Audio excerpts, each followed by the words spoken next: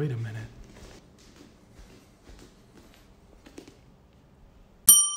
Fiona, why did you take Daddy's keys? What?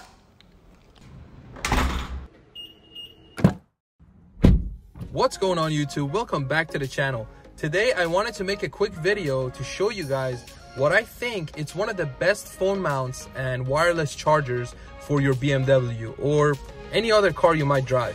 The reason I'm making this video is because 9 out of 10 people who sit in my car, they've always made a comment about this phone charger and they always ask me where I got it. Now you'll be surprised how inexpensive this product is for what it offers. And if you guys are interested, I'm gonna put a link in the description if you guys wanna check it out.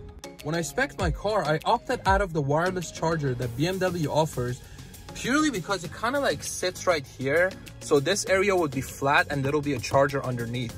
And you would have to kind of stick your phone back here and it'll charge. But I kind of wanted a setup that'll be more up here. Not that I need it because I have Apple CarPlay, which shows everything on my phone on the screen, but I kind of just like the look and the ease of just having my phone here. And that's when I came across this Vicasi phone charger. And now I've had it for about 6 months and I absolutely love it. And I'll tell you why. Well, first, it looks pretty cool. I quite like the design of it. And also the way it operates. So when they designed this, they purely made it a one-hand operation, which I love. Ooh, little spoiler alert. So I'll get to that next. So I'm gonna use a little dummy phone here because I'm using my iPhone to record. Yeah, the struggle is real. But I'm gonna use this phone and show you how this works. So there is a sensor right here in the middle of this charger. And when you get your phone close to it, the arms open and you just put your phone down. Once you have your phone on there, it's pretty secure. It's not going anywhere. When you're driving down the road, it doesn't vibrate. There's a couple different ways you can mount this. It comes with a little ball mount that you can, attach anywhere. You can put it here, you can put it on the dash, and it just attaches to the back of the phone. Or you can use the vent mount that also they provide in the box, which I'm using because I didn't want to, stick anything to my carbon fiber or my, full leather dash. So the vent mount works perfect for me. And you can kind of angle it the exact way you want. I have mine set up like this. So when I sit here, from this point of view, it's pretty much, it's facing exactly towards me and it's pretty comfortable. Now, once you're ready to take your phone off the mount, it's pretty easy. So there's these sensors on the sides, which as soon as you take your hands and you grab it, the arms kind of open and you take your phone out.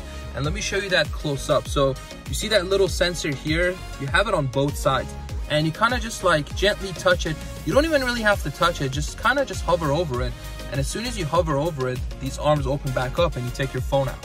To me, a huge bonus with this phone mount and charger is that the lighting they used here, the orange red light, matches perfectly with the rest of my interior lighting. So at night when everything here lights up, it's that exact color, which makes this mount and charger look very OEM.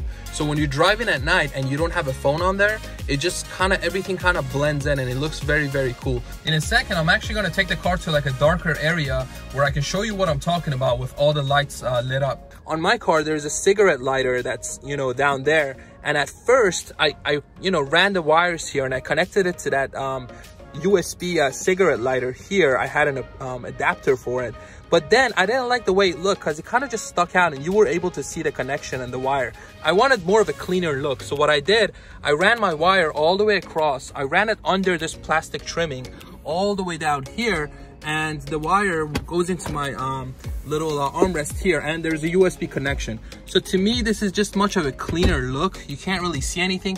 You can see a tiny little wire there, but you don't see anything else here. You don't see anything, and it just comes down here. You see the wire. So to me, this was a much cleaner way of installing it. Now again, depending on your car, you kind of have to see what you're working with. If you have this type of car, then you can obviously use the method that I use, or you can just attach it there. I noticed on some of the M3s there is actually a USB port that's actually in there, so that could be useful too, because you just get a little short cable and attach it right there.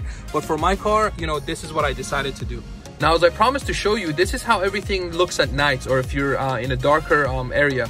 Everything kind of just flows in, anywhere from your iDrive controls to your shifter to your controls here. Everything has that same color, orange, amber tone to it. And it's not a perfect match, but it's close enough where when you're driving at night, it doesn't just stick out. It looks very BMW like. which to me, it's a huge plus because I wanted everything to kind of just match and flow.